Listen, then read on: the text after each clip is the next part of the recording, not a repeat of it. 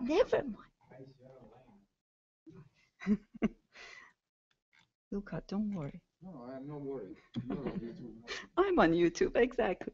So thank you very much for all the setup and all the effort, Luca, for arranging all these talks. And thanks to you for coming. So I was supposed to give this talk last year in November, but actually it's about Edmund Clarke, who shared the Turing Award for model checking. But I postponed it. I don't know Edmund Clarke personally. I never met him. So I was a bit hesitant, and I was telling Luca, come on, I don't know Edmund Clarke. But okay, I know model checking, and model checking is cool. So I don't know Edmund Clarke. Maybe he's an interesting, cool person, maybe a boring one. But model checking is really cool. So, and I'm sure all of you can use the ideas in your fields of interest. And actually, he did a very good job in promoting model checking, no matter what kind of personality he has. So Edmund Clarke is a professor of computer science at Carnegie Mellon, and together with his previous PhD student, Alan Emerson and Joseph Sifakis, they got the 207 ACM Turing Award. Joseph Clarke and Emerson are from Carnegie Mellon, and Joseph Sifakis is from France. So it was two independent work, both getting to the same results. So the award was for their role in developing model checking into a highly effective verification technology that is widely adopted in the hardware and software industries. So this is what they did. Clarke was born in 1945, and he got his BA and MA both in mathematics and his PhD in computing science at Cornell University. And he actually, in his PhD, he made very deep connections between the mathematical logic and computing, and that's his achievement. And he was actually focused on this work from the beginning and up to now. He went back to Duke for 2 years for teaching, and he was a few years at Harvard University, and then he started at Carnegie Mellon in 1982. And this is actually the year that he published a paper for which he won the award. So correctness of computer systems, this is important for all of us. And yeah, we all know that a faulty program can cause damage, at least can waste our time, and much worse than that, can cause injury or loss of lives. So Clarke's career has actually focused on mathematical reasoning about computer systems. And the emphasis was on reasoning about the reliability of those systems. That's what he did. He first started on working on Hoare logic and how he can apply it to programs and prove that the programs are correct. In his PhD, he found some problems with some structures in programming languages where he couldn't use Hoare logic properly. And then actually in 1980-81, together with his student, they noticed that they can use temporal logic. Temporal logic was another kind of logic proposed by Amir Pnueli actually to use in computer science, and Amir Pnueli also won a Turing Award. His work was presented in 1977, and he won an award before Clarke and Emerson and Sifakis. So they noticed that temporal logic can be used to check the programs, and it can be used for model checking by an algorithm. So instead of proving that the program is correct, and this is actually a quote from the paper of 1981 of Clarke and Emerson, that they're saying that the task of proof construction is in general quite tedious. And also it needs lots of expertise from an expert person in logic. So they argue that proof construction is unnecessary in case of finite state concurrent systems. and can be replaced by a model theoretic approach. So they could actually build an algorithm, an efficient algorithm that then they can use it to determine if the program meets its specification. Instead of sitting down and trying to prove that a program is correct and playing with logic, they could actually, by looking at temporal logic, they came up with this algorithm to just run the algorithm and prove that the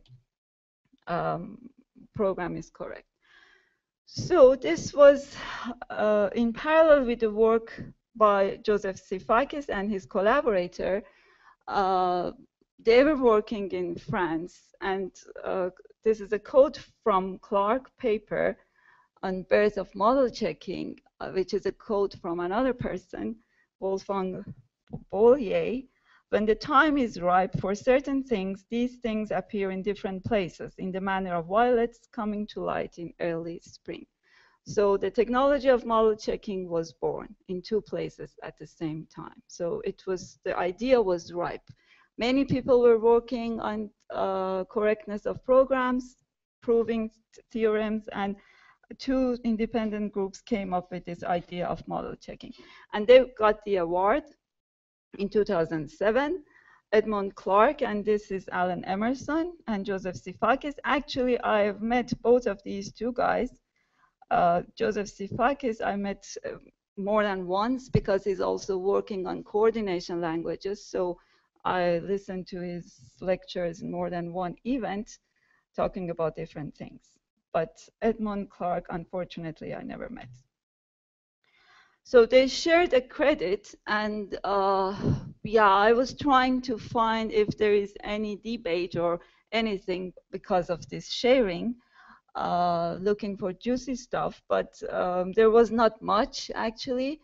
Clarke is saying in his paper that their work was certainly independent of ours. So he's saying that the work of Sifakis was presented at a conference in 1982, and the technical report is there, and yeah, so it was independent. And I regard this as a case of essentially simultaneous discovery of an idea whose time was ripe. But then there is a footnote, which is some kind of discussion on details, actually. I sent a draft of this paper to Sifakis. He replied that they had another paper in 1982 and 83 that included the until operator and could express a particular class of fairness properties. So these are some features that apparently Clarke and Emerson were supporting in their model checking, but it was not in Sifakis' work. But these are details. So however, this paper references our paper, and after 25 years, Sifakis was unable to explain how it differed from our first paper. So this is the only debate that I could find out. I heard the stories, but okay, I don't know exactly what's going on, so I won't say anything. And this is the video that you have to see from there and hear from here. I want to start with an example. It's an old example, but some of you may still remember it. It was the floating point division error in the very first Pentium, the Pentium 1, in 1994. Intel used an SRT division algorithm for floating point division in the Pentium, and there were 5 entries in a table that were missing and led to this error. Now,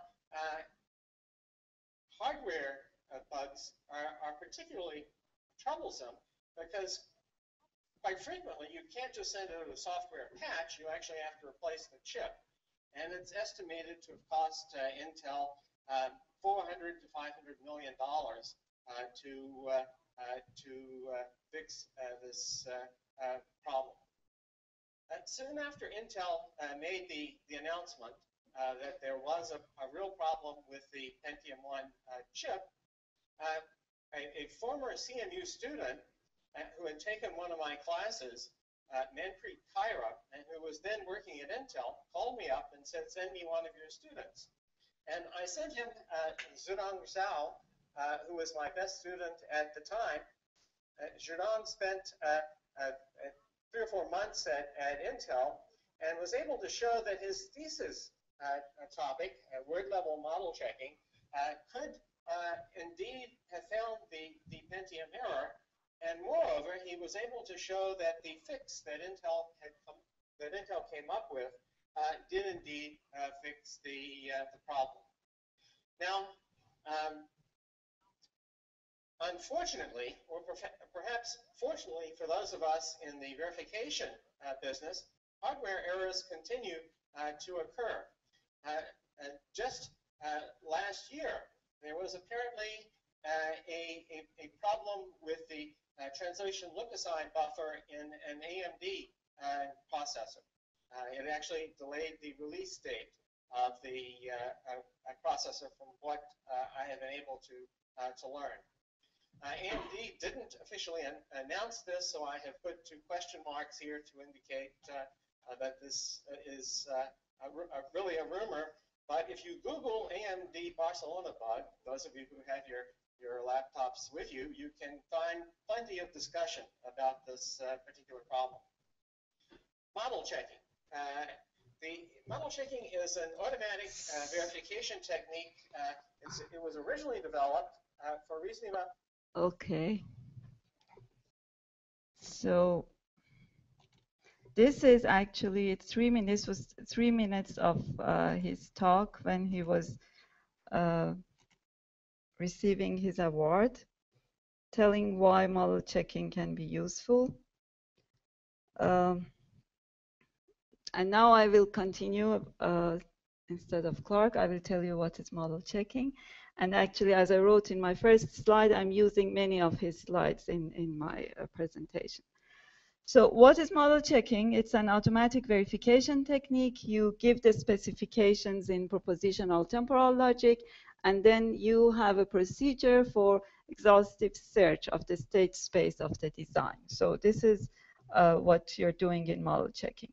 And what are the advantages of model checking? This is the advantages comparing to like theorem proving. So there is no proof. It's algorithmic. It's fast if you compare it again with theorem proving. And you can have partial specification. You don't need to have a full specification for as the property of the behaviors.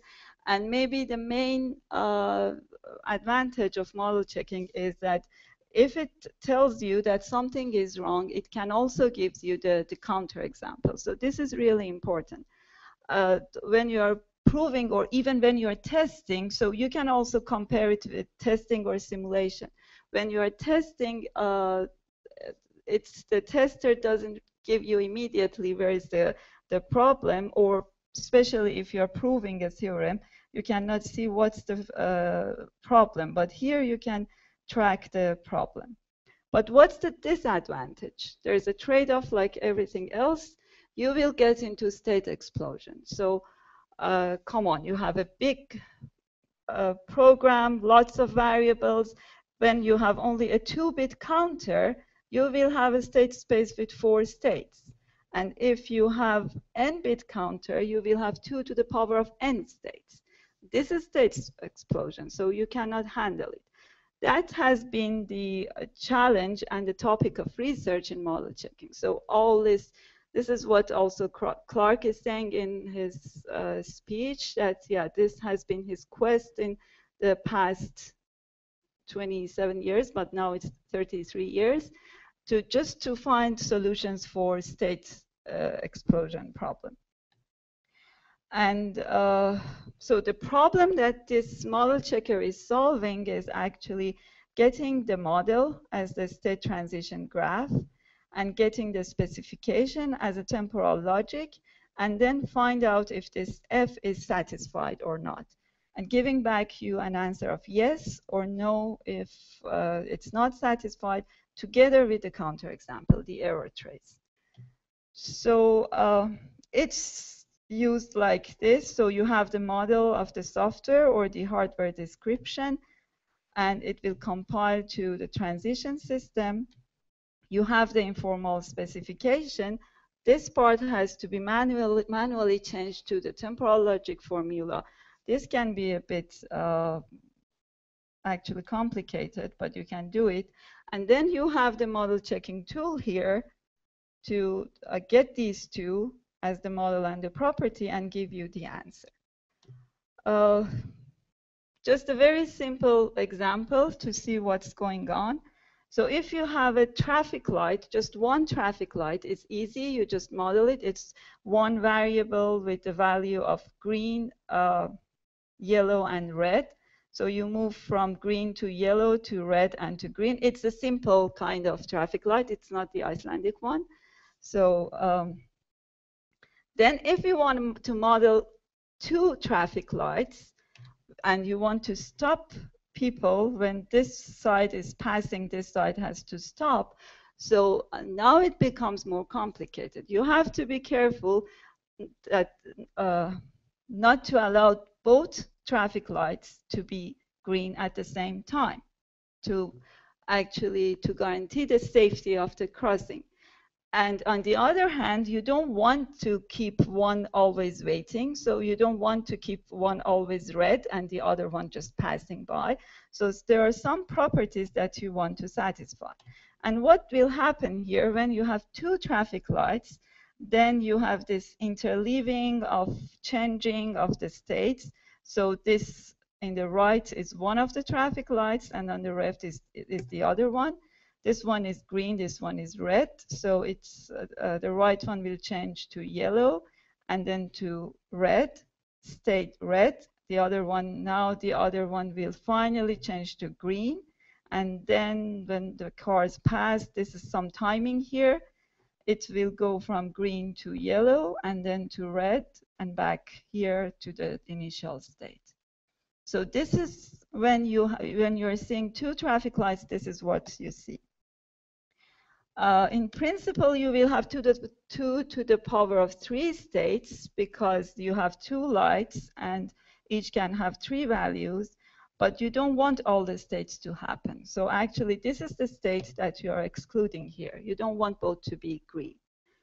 And the other state, which is not here, is 2 yellow, which never happened. This is a very simple example of showing what's going on in model checking. So this is the behavior. This is the model and the behavior of the system. And this is the specification or the property. And you want to prove that this one holds on this behavioral model, which is the transition system. So what you can do here, you can use temporal logic. That's why when Edmund, Clarke, and Emerson actually saw this temporal logic, that they got excited, I assume, and they thought, oh, this is really good, because in this kind of system, you are not talking about one state. When I say sun is in the sky, I'm talking about this instance of time, the current state. But they didn't want to do that. They wanted to talk about all the states. They wanted to say that this thingy never can happen. This property can never happen.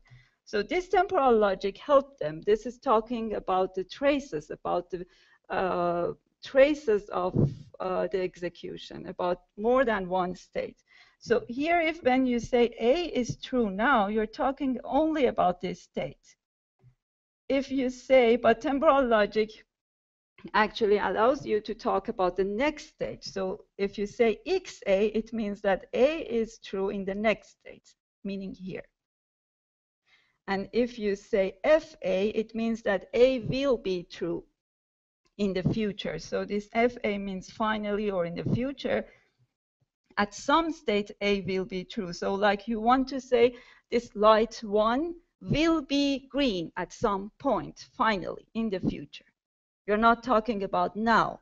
With propositional logic, you could only talk about the current state. And this one is telling you that A will be globally true in the future. So this is for all the states. This usually you use for safety. You want some property to hold always globally in all the states. And it can, you can negate the proposition and make it never. So the property that we wanted it should never happen that you have two lights green. You can actually specify that using this G of GA, okay? And there is another operator until A will hold true until B becomes true. So like red, no, the light will be green or yellow until it becomes red, something like that. So you have a property that needs to hold until the other one come by. So this is for until. So now you have a powerful specification property language to show what you want to happen in your transition system. So that was one way of looking at the time, just traces, infinite traces of states. This is another view to time if you look at it in a branching way, actually. So you have the state transition here. You unwind the transition system. You look at the traces in a tree, actually, the tree of the traces. So here you are in the yellow one. You can go to red or blue. You will show it here. You are actually unwinding this. From red, you can go to yellow or blue again. If you are in blue, you are stuck. This is what will happen. You will see it in this tree. And anyway, you're unwinding the state space. You're not doing anything else. And then you're talking about the traces that you can see in this tree. The language now is talking about, it's very similar to linear temporal logic. You can mix them, but there are subtle differences between them. So this is, if you say EFA, it means there exists a path, or A will possibly become true, which means there exists a path where finally A becomes true. So this is like this one. And then for AF is A will necessarily become true. So if you look at all the traces in the tree, then you should see A somewhere. So A will necessarily become true. This A is for all. The previous one was the there exists one. And this is actually the invariant or the safety property when you want to say that something holds all the time in all the states. This is EGA is a potential invariant. So in one of these traces, you always have this A holding. So this is how you use CTL instead of LTL. And these are the temporal operators that you have. We also have CTL star, which is very powerful and allows complex nestings. But then the model checking algorithm would be difficult. Actually, they proposed a linear model checking algorithm for checking CTL properties. That was the nice thing about it. So now that you have seen, I showed you the example of the traffic lights. This is a slightly more complicated one, not that much, but this is also from Clarke's slide. So you have the microwave oven example, and you will have some events are happening. The events are actually on the transitions, and the state of this micro oven will change, and then you are saying this is the specification, this is the property that you want to hold. You are saying that the oven doesn't heat up until the door is closed. You don't want the oven start heating when the door is open. That's dangerous. So this is the property that you want. So you're saying not heat up holds until door is closed, and you show it using your temporal logic like this. Not heat up until door closed. So you can do that. Okay, back to the challenges. We have state explosion. So I'm just repeating myself again. Actually, what Clarke is doing now is using model checking for curing cancer. So this is something that can be applied on different models, different computational models and different behavioral models. This is what computer science, like we had a paper by Luca and Anna, just how we apply all this knowledge of computer and different different phenomena or different fields in science. So you can see how can you relate it all these concepts to things that are not really programs. So I will tell you about state explosion because that's the problem. So the moment you start, what was that? The moment you start to deal with real problems, you will get into state explosion.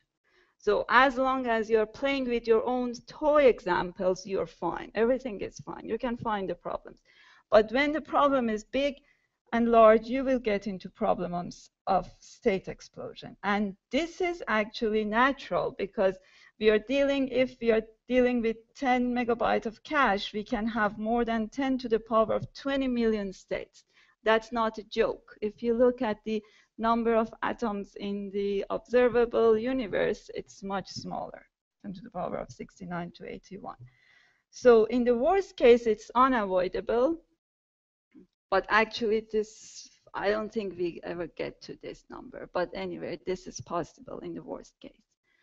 And there have been actually steady progress over the past 33 years using clever algorithms, data structures, engineering methods, trying to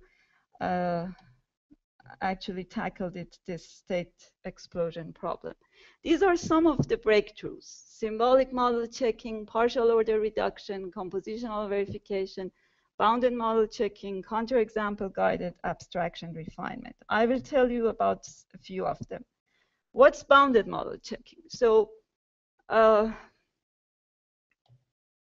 actually here, first you are bragging about exhaustive proof, and searching all the states, but here you're bounding it, actually. So you just go up to some steps. And you can use SAT solvers. People say these are the future of model checking, actually. I've heard that from many people, that these are actually SAT solvers will prove that a logical formula is correct or not. Somehow we are back to proving the logical formulas. But now we have very fast SAT solvers, and we have competitions to make them faster and faster. So what you do, you write your program or your model like a logical formula. This is the initial state. These are the transitions from different states, like the variables in state 0 to state 1, and so on and so forth. But you can only just have a finite number of steps. It cannot be infinite. And then you have the property. You just have you put them in an AND in a logical formula, and you will check if it's satisfied or not. Yeah. Say something I forgot. Anyway, so this is one way. The other way of so remember, I'm reducing the state space. I'm tackling this state space explosion. This is another way to go: partial order reduction. So if you have the states like this, so you have P and Q, so it's sunny and I'm happy, it's sunny and I'm not happy, it's not sunny and I'm happy, it's not sunny and I'm not happy. So, and you have this I and J transitions here. P and Q are atomic propositions. You are not interested in Q. You are not interested in if I'm happy or not. Q is irrelevant. You're just interested about P, if there is sun or not. So you just move away, abstract away proposition Q, and see what you have here. So when you got rid of Q, actually you can get rid of all these states and transitions. And usually when you have this kind of diamond state space, this is where partial order reduction works, and then you are reducing your state space. And of course, this is only when you don't care about happiness of me. You don't care about Q. Okay, when you're abstracting the propositions away, you have to make sure that you are not interested in the properties depending on those propositions. And here, these LTL-X and CTL*X, they all preserve when you are applying partial order reduction. This is a nice one, this counterexample guided abstraction refinement. You have this predicate abstraction, which is similar to what I've told you. So you keep track of certain predicates and then get rid of the others. And you also use this counterexample to refine your abstraction to see if you have done the abstraction correctly or not. You use that. So what you will do here, you have your program, change it to transition system, and you have your informal specifications that are changed to temporal formula, and then you will find the counterexample here. If there is a counterexample, you will find it and you will find the trace. This is what you have already seen. Okay, and then there is a kind of existential abstraction that you can apply on your model. So if you have a model like this, then if you can, actually, if they have the properties that you can abstract them, like what I showed you a very simple example. So here you just wrap them all and see them as one state, and this one also, and this one also. So instead of a huge amount, or here you have, I don't know, 8 states, now you have only 3. This is how you reduce the state. But you have to make sure that you are putting the transitions correctly. So you add the transitions there. So this is abstraction. And then there is a theorem proving that some of the formulas, some of the properties are preserved here, like the other one. So the propositions about the sunny weather was preserved, but my happiness, you don't know anything about that anymore. Okay, here you may get into spurious behavior. So this is what you are doing. Like you have these 3 states, but you are abstracting and saying, come on, I don't care. I don't care if it is yellow or green. I just abstract it as a larger state of go. Okay? So you abstract it, but you have to add the transition arrows there. And then you have just noticed that you're adding this transition here. Then this is the property you were checking, AGAF red. Every path necessarily leads back to red. But this is nasty. This transition here actually is giving you a spurious counterexample. You can stay in this state. So something is wrong.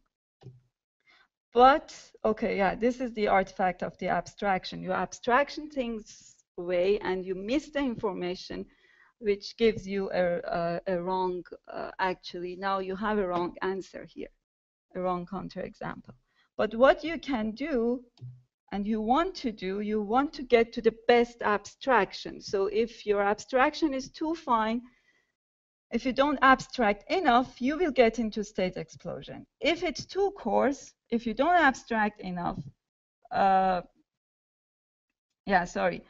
if it's too coarse, actually, if you're abstracting too much, then you have loss of information, and you don't want that. So what you are going to do is using this kind of counterexample, spurious counterexample, to find out the best abstraction. Okay, so you will abstract, you will find the counterexample, you will check if the counterexample is a right one or not, and then you will refine your abstraction if it's a wrong abstraction. So here you have your first abstraction, then you have some refinement, you find a spurious counterexample, and for finding that this was not a right one, it was a spurious counterexample, you have to run the program or simulate the program itself. That's how you will find out. But that's now easy. You have the counterexample. You just trace it and see if the real program is going to get into problem or not. Okay? So you still have your program over there. So you will validate this spurious counterexample, and you will get into validation or counterexample. If this is a right one, or if the program is fine, then the abstraction was correct. You can stick to your abstraction, and you're fine. So this is the whole approach, which is called CIGAR, and this is what's in. This is introduced in Sifaki's group, actually. It was there before the AT even. So you have the C program, you have your abstract models with some kind of initial abstraction. You don't know if you are introducing any problems or not, if you're abstracting too much or not. So you use your model checker, you do the verification. If there is no error, the property holds, you are fine. If there is a counterexample, you will check it. So you will feed it into a simulator and will find out if this is a spurious counterexample or a right counterexample. If it's successful, then the bug is found and you're fine. If it is not, you have to refine your abstraction. You have to add more detail. Okay? So this is what we have. This is the reduction techniques that I wanted to talk about. Challenges for future. We're going to exploit this power of SATs and SMT solvers. As I told you, they are going to get faster and faster. They are getting faster and faster all the time. Compositional model checking is one way. For every big problem, this divide and conquer is something that we always use. But compositional model checking didn't seem to work that well. So we couldn't really make it work that much. And there's still work to be done to use it properly. The other thing is software model checking. So what Clarke, if you notice, he was talking about hardware model checking. And mostly they are working on hardware model checking. In hardware industry, model checking is really well established. So I have a friend who is rich in Berkeley by having a hardware model checking company. We in software are trying to convince people to accept model checking is useful, but people in hardware are earning money by model checking. So it's not yet mature model checking of software. So we have to work on that. And also verification of embedded systems when you have time and when you have hybrid, like continuous behavior. All these states are useful when you have discrete behavior. When you are dealing with continuous behavior, you have to go to hybrid automata. You can use model checking and theorem proving both together. And then you need to have probabilistic and statistical model checking. So when you have things that are not certain, you need to enter probability. It will make life hard. Probability is always hard to deal with. And statistical model checking is, again, something that everyone is now working on in model checking. It's a kind of back to simulation because they couldn't handle the state explosion. And I listened to some of Clarke's talks. Actually, this is what they have to do. They need to, when there is state explosion, we need to give up. But this is a nice way to tackle that. And then interpreting counterexamples, that's also important. We are not yet that good in interpreting our counterexamples, and we still need to scale up. Don't be happy, I'm not done. There are many slides yet there. So, because usually future work is the last slide. It's not. So why did I give this talk? So what does it have to do with me model checking? As I told you, verification of software is one of the challenges of future and everything. So what we did, we said, okay, we are not going to start from software. We are not going to start from a program code. And this is, again, from Clarke's slides. We have so many problems with software, large unbounded base types, user-defined types, pointers, aliasing, procedure calls, concurrency, unbounded number of threads, templates, generics, include files, interrupts, blah, blah, blah. Okay, we have many. So what we did was saying, okay, we are not going to use programs. We are not going to model check programs. We will use a model. In the US, people are not happy. People are not that much used to use models. So they want to start from programs. They are practical people. Okay, I'm telling people, the majority or whatever. Don't take it literally, whatever I say. So they want to jump to the programs. But like in Germany, people are used to model. And I think we can trust German engineers, actually. History showed us that. So in software, we can also start from modeling instead of start and jump. And all that's why engineers don't trust us, don't like to call software engineers, because they think we are not using mathematics enough. So we have our own kind of mathematics. We start from models. We do model checking on the model, not on the software. So that's what I'm doing, and I was trying to do, and many others are trying to do. So, and that's what they did in hardware even. So they also started to abstract the level of higher the level of abstraction in their design.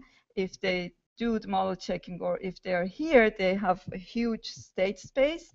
So they are also thinking of formal verification of higher levels of design, and they are going to use techniques from software verification. So we are moving to the same direction.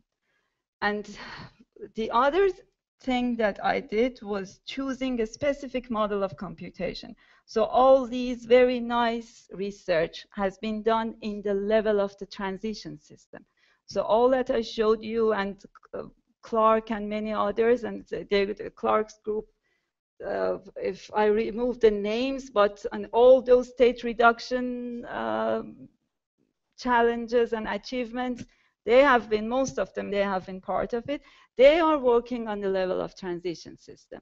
So what we decided to do is that, okay, we will focus on a specific domain, and we will try to use all these techniques and tricks for that specific domain.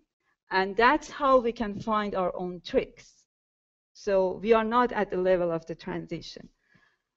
So we have our approaches for compositional verification, property preserving abstraction, partial order symmetry, and we are doing all these things on the focused domain that we decided, which is actors, and they are actually event-driven asynchronous models, and they can be used. And because networking and distributed concurrent programs are everywhere, this model of computation is not really a very narrow something special. This has been used in many places, and these are the examples of the applications we have worked on. Formal verification of System C, which is a high-level hardware design, modeling verification and performance evaluation of network on chip, modeling verification and performance evaluation of wireless network application using TinyOS. So there are a wide variety of applications that we can work on. And we also, like Clarke Group is focusing on statistical model checking, we are going a bit towards performance, because when we look at these applications, we notice that people are really interested in optimization and performance, not only correctness. So it was really, yeah, it was a bit tight for us to stay in that when we were dealing with real problems. So back to Edmund Clarke, this is a talk about him. He got a 10 million NSF grant in 2009.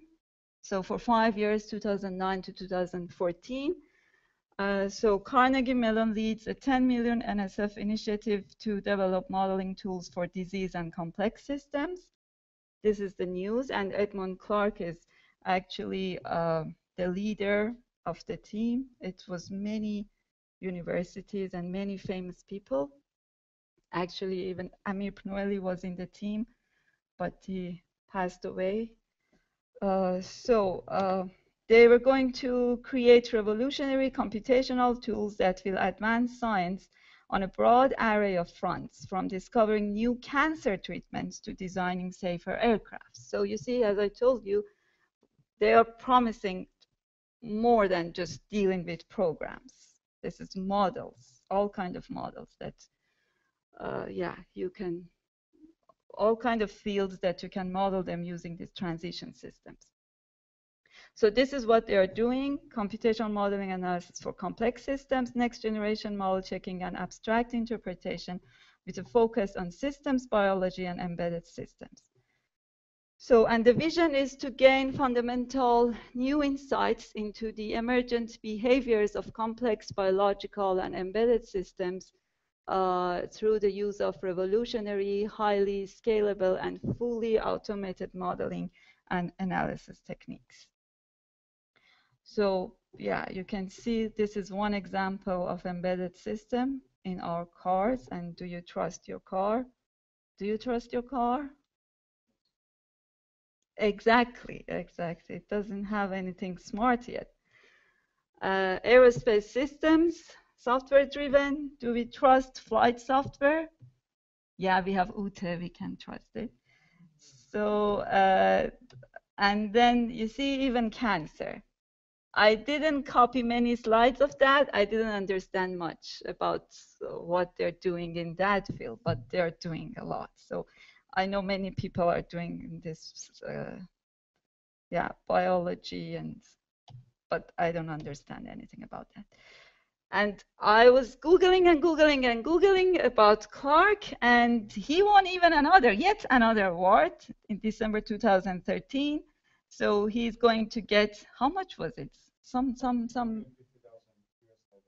250,000 US dollars. Yeah, you see?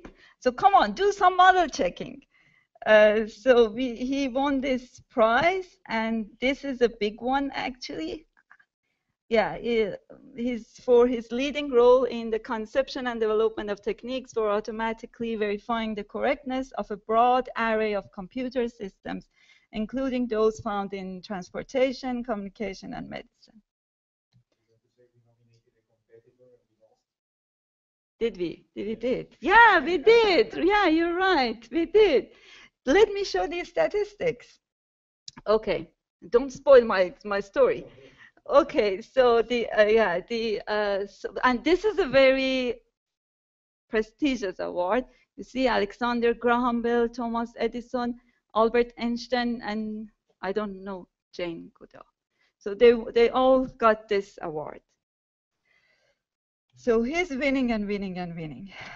Now that I'm talking about awards, I was looking at this Turing Award and who got it, and then I came to some statistics. It's very quick. I may have made some mistakes, but yeah, it was 60 names, and it was from 1960. Why didn't I write this down? It was from 1966 to 2012. I wrote it somewhere. And from these 60 people, 40 of them are from the United States, 6 from UK, 3 from Israel, 2 from Canada. But actually, the affiliation of people from Canada was again in the US, 1 from the Netherlands, the affiliation inside the Netherlands, 1 from Switzerland, affiliation inside Switzerland, India, Venezuela, and China, all from the US, 1 from Norway, Denmark, and France, and they're all inside their own countries, and Italy, which is again from MIT. So, not many from non-American people. So, guys, we have to do something, maybe. Yeah, and as I told, I made this one blue because I noticed one of the Americans actually was working in Toronto. So although, you see, I didn't make these blue because they were in the US. This one is blue because I found someone, some US citizen working in Toronto winning an award. So Canada is blue. And there were 57 males and 3 females. And these are in 2006, 8, and 12, and all from the US, which is okay, I guess. What else can I say? But we are growing. So yeah, this is all. If you have any questions about model checking, Edmund Clarke, Turing Awards, $250,000.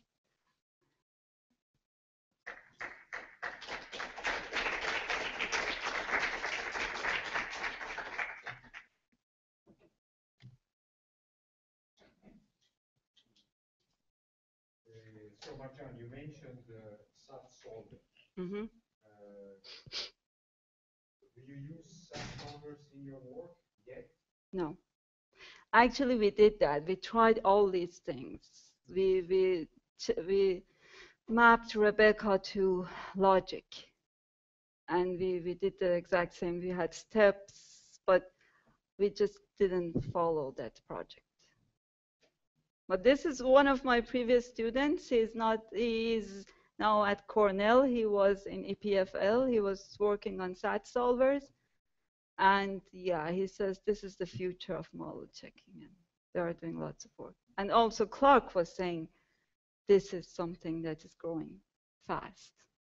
Actually, I think last week or the week before, SAT solvers put major conjecture into combinatorics. Okay. So we have those discrepancy conjecture for some specific band. We have stymied mathematicians for a long time, including groups of mathematicians. So now it's SAT solvers. If they can really work, then model checking is amazing. You know, when I told you we felt really tight, but that's what Clarke is saying. And I was going through all his slides for his NSF grant. They moved towards statistical model checking, and he used the word I can't remember. It's actually against all his beliefs. You know, it's not proving anymore.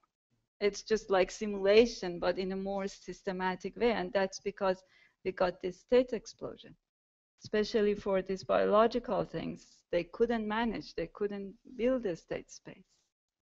So if the SAT solvers grow fast, then we can go back to model checking. I'm sorry if I bored you. I tried my best not to.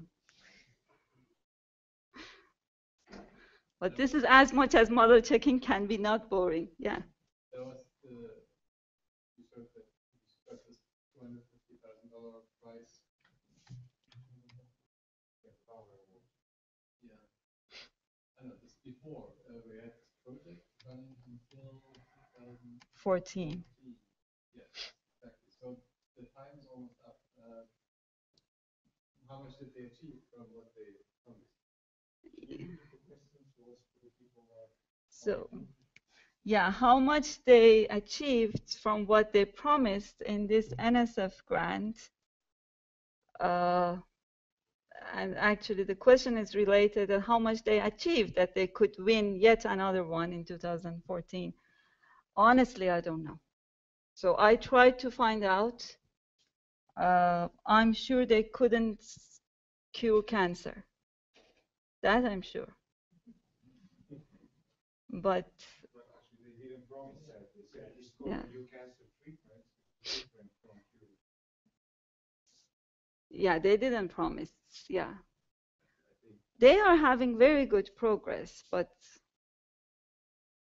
yeah, and it's growing actually. They're really what? I'm sure there's a web page for the project. It is. I checked it. Yeah. I checked it. Not all of it, but yeah, I don't know. There are papers and the statistical model checking, probabilistic one, and all kind of biological things and automotive industry. But what concretely, what did they do? I don't know. I'm sure they're doing a good job.